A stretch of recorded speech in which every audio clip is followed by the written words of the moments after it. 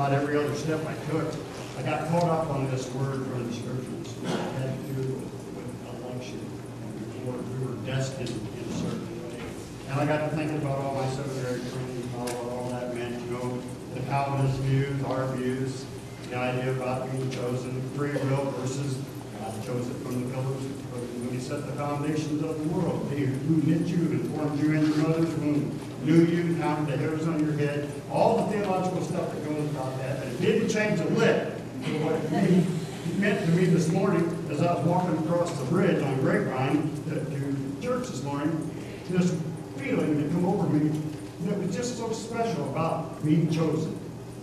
There's just something about being chosen that just resonated with my soul this morning. To be just to think that we were, somebody wants me.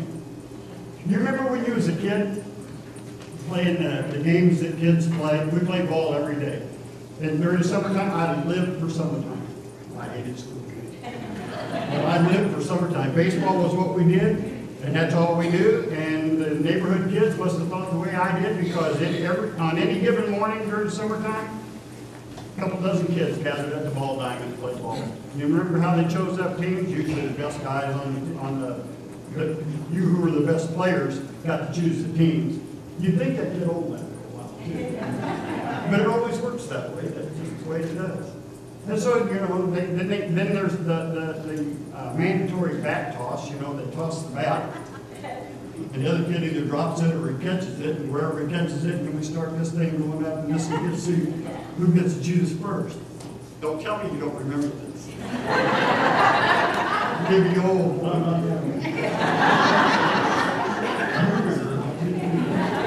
Everybody remembers it.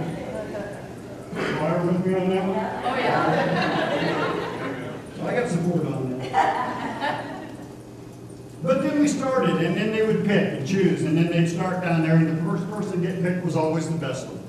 You know, if you got first pick, that meant you got the best player next to yourself. The second best player was the guy who was going to pick against you on the other team. But you got the third best player, it seemed like. And then they would go back and forth until all the players were there. And then there was always somebody who was dead last. Imagine how, now looking back at all this wisdom that we've been imparted upon us, had imparted on us, what do you think they felt like? Because every day it was the same person who was dead last.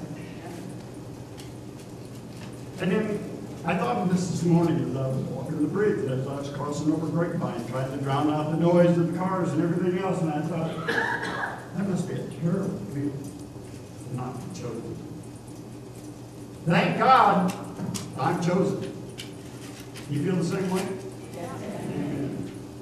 That somehow, in the big grand scheme of things, and God in His infinite wisdom, and we don't even know what that's even like, but in His infinite wisdom, He has said, I choose you.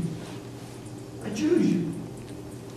Now, after a while, you know, in the baseball field, you know, we got smarter about doing it. Pretty soon, as we grew up, it dawned on us, you know, it might be beneficial to choose a girl.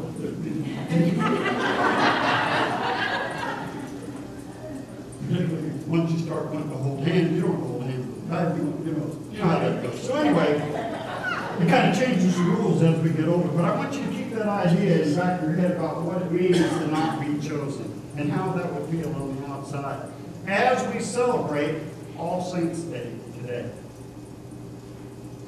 Because it's important in that context. I'm going to review a little bit from last week. We talked about the text from, is read every Pentecost, at Pentecost. It's from Joel. He said, that day will come when I will pour out my Spirit on all flesh.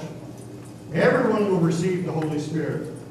And then the Holy Spirit will do what the Holy Spirit does, working within people to convict them, to teach them, to admonish them, to encourage them, to comfort them.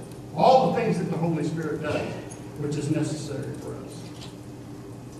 And then we read the text from Timothy, from 2 Timothy. Paul and Timothy having this intimate conversation. And Paul tells him, among other things, that he's fought the good fight, he's run the good race, he's finished the race. But more than anything else, what's he done? He's kept the faith. Thank you. He has kept the faith. The faith that was handed down to him that he received on the road. And then he talks about Timothy, but he reminds Timothy the faith that you got from your mother. And that she got from her mother. And we start seeing the succession about how faith is not given because faith is a gift, but how faith is received and nurtured and how it's made important to us. And the people that come into our lives that come before us as God is constantly creating and recreating us. By the way, that's how you know if God's not done with you. When you meet a stranger, God's still working on you. God's bringing people into your life that you might influence them and they might influence you. But the idea is that we're constantly being made new and we're constantly being shaped, and we're constantly being brought deeper into their faith by those people around us. And what's so important about this on All Saints Sunday is because we have this opportunity right now, during this day. This is not a day that you typically celebrate. Right next door in the Lutheran church, I happen to know this because I got spies over there. It's not true. I happen to know this because I spoke with Patrick. I said that to see if you were paying attention, which we're all past the test, okay? But they celebrate, they're hanging stars from the rafters, people's names on it. And they celebrate all saints in a different way, you know, that they have people that they remember that died this year. And those are the stars that are hanging from the rafters. And then they have other people that they remember as well, that is listed in different ways, that have special meaning to them. I know that when we talk about the saints, if I say, you know, that we're going to remember the saints today, you know, that some might think that that's, well, that's in the Catholic tradition. You know, we have lots of different saints. We have St. Paul, St. Peter, we have St. Matthew, and we have a few other saints, St. Christopher, and there's a lot of women saints, St. Teresa, St. Agnes, St. Agatha, a whole bunch of them. And they're venerated, and they've done something special in the church, and we remember them for certain reasons, for the way that what they've done, and for the way that they have purposed their lives, and for the way that God has been able to use them to accomplish great and mighty things in the world. But for us, we don't, in our tradition, we don't particularly venerate those saints. Those saints have had to pass through certain tests for their tradition, to be elevated to sainthood. The saints we want to remember today, for us in our tradition, are the ones that have had special meaning to us. The ones that like Timothy, that have shaped you, who have called you to shaped your faith and nurtured you in your faith, and read to you the Bible stories and took you to church. And if you couldn't do that right now, it's the ones that watch your kids, and the ones that help you with your parents that you can't take care of. And the saints are those that are always active in the world, that are doing the things that sometimes we say we just can't do anymore. And they're the ones that pick us up, sustain us. I was on the Methodist website this week, and I probably won't be able to remember all of them. But there was things that they said that in remembering the saints in their lives. One of the greatest things that I read this was that if I lived my life the way that they did, I would be a great man.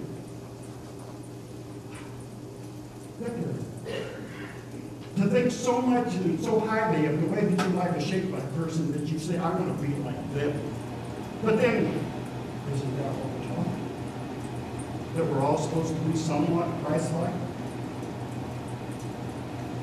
Again, the saints of the faith are those that mentor you. The saints of the faith are the ones that read to you the Bible stories to you. The saints of the faith are the ones that when you didn't want it, gave it to you anyway. Now, the saints of the faith are the ones that we remember that as they sit here amongst us, that it was just special the fact that they were here. That you enjoyed where you were at more simply by the fact that they were sitting next to you. They said something. They encouraged you. They challenged you. They taught you. Those are the people that we're talking about today, and you're part of them. Because somebody, one of these children that's on the front row this morning, somebody is going to remember you in a particular way. And wouldn't it be special if they remembered you? They were the ones that taught me the faith, that shaped my faith, that caused me to want to come back to church, that caused me to want to know Christ on a different level. And this is why we celebrate All Saints Day today. And you're wondering what them little pieces of paper are that's on the sheets that are in front of you, and they're on there too. You see a little square piece of paper about this big? That's where, there you go. Hold that one up for you. There you go. You got one? Everybody got one? Part of what we do, part of my tradition, part of the things that I have done in the different churches that I've been to, is we honor those people that have gone forth in a certain way. We pray for them. And that's what this candle is. This is the candle for all the saints that have gone before. And I would ask you to write the names of that person. If it comes to mind, somebody that was in the church, somebody who's no longer with us, somebody that's passed on. But somebody, we need to say, that person was the same. That person was special to me. My life is better right now simply because I knew them. God worked through them in wondrous ways. Now, I asked the ushers to come and collect those. And they'll pick them up, and we're going to just bring them forward as we continue this message. And at the end of the sermon, we're going to say a prayer for those people.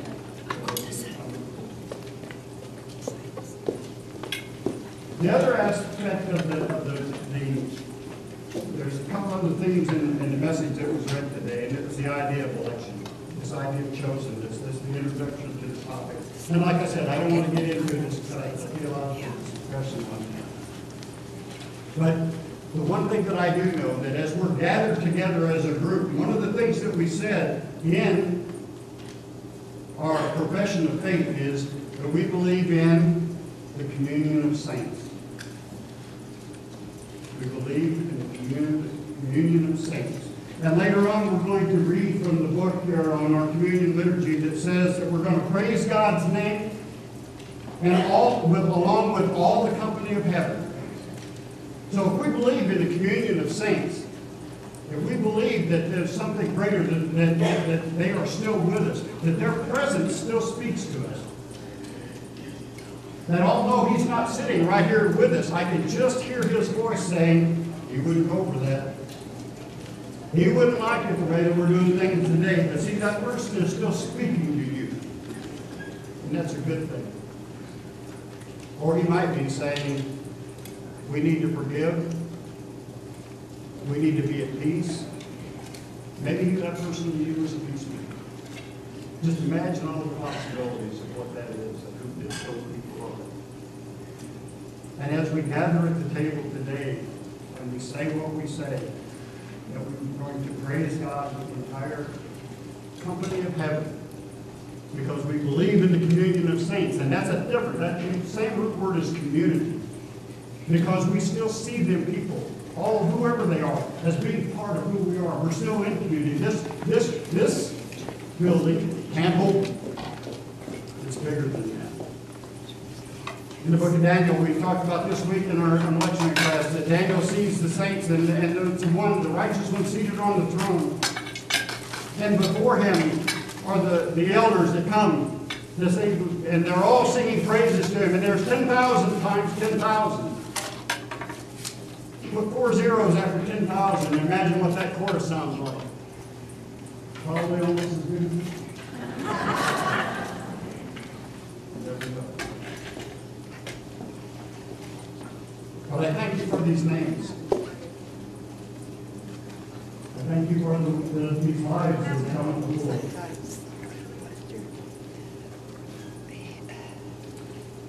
And the altars have been in place for them. Because we give this service to them. So let's pray. Most loving and gracious God, on this altar are the names of people that you have put here. They were your chosen as well. They're people who you brought to this earth to be part of my life. And I am better and stronger and richer just for having known them. So as they sit with you in the company of heaven, and they bring their presence here as we commune with you this morning through the bread and through the wine, let me hear them again. Let me hear them again and what they had to say to me now. That if they would be here this morning with me, what would they say? And hopefully it will be something along the lines of, well done, well done. So God, we give you thanks for these people. And we ask your blessing to continue to be upon them and us as we go through the rest of our lives and become one who is remembered in just such a way. We ask what we ask in Jesus' name. As we go to our prayer time this morning, there are a couple of names that probably should be added to the list. There's one, Lowell Martin is in Mesa View, or was in Mesa View yesterday.